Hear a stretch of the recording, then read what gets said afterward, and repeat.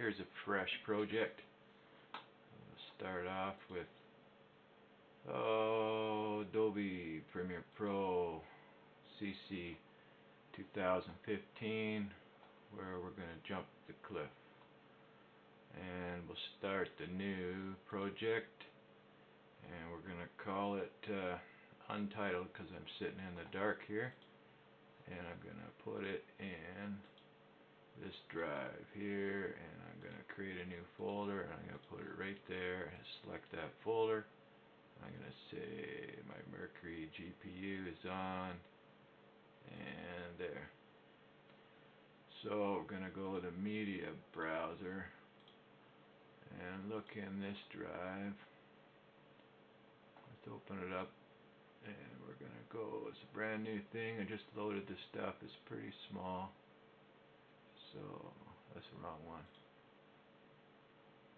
This is it here. They're both new, brand new. So we're going to take the contents of this Cinema DNG, import that, this Cinema DNG, import that, and something disappeared there. Okay. We're going to go into this folder here. That's upside down, but that's fine. Import that, and we're going to import that, and we're going to import that, and import that. And I forgot to turn on one cam, so we missed that. Here's an audio from a Zoom H2N, and this is a something else. So I start off with that audio, and I control click, and I select everything, and I right click and create multi-camera source sequence, and we're going to call it whatever it is. I'm sitting in the dark, and I'm going to choose audio. My audio track channel 1.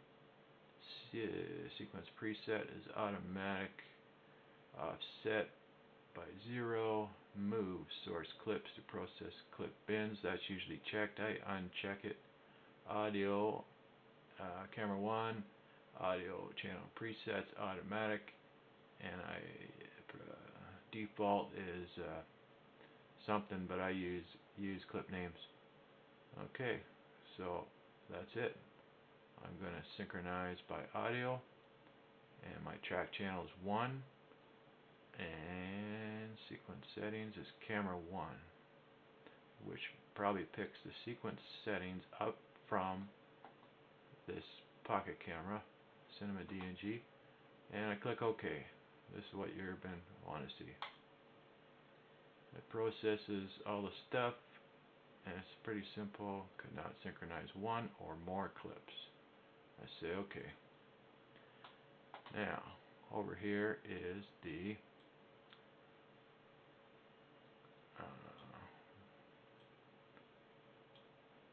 multi-camera source sequence, and I'm going to open it in the timeline. There it is there. That's me. Was me. That's me. Yep. So then I take that one and open in the timeline. Whoops, sorry.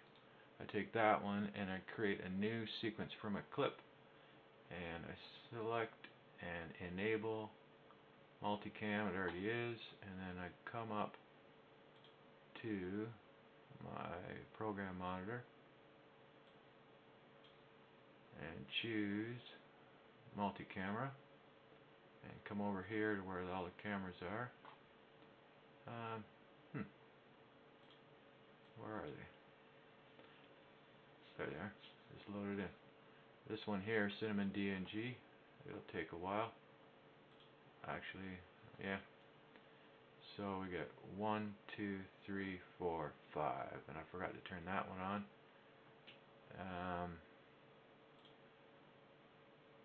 We're just waiting for the Cinema DNG there. Always waiting for it.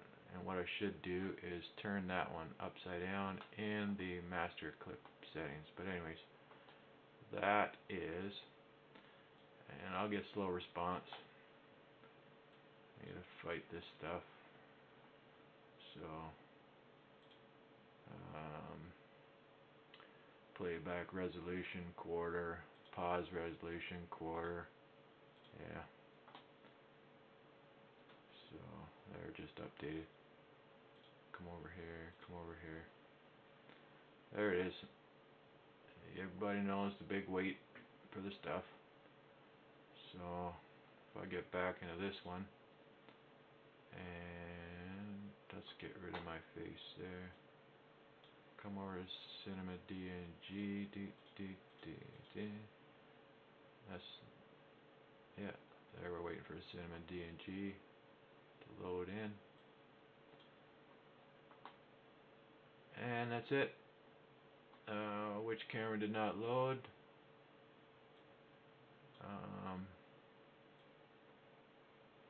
Let's see here. 1, 2, 3, 4, 5. And my audio. So the audio lined up. That's the Zoom H2N. One of these didn't, so I can figure that out and put it in myself. But there you go. It's pretty cool.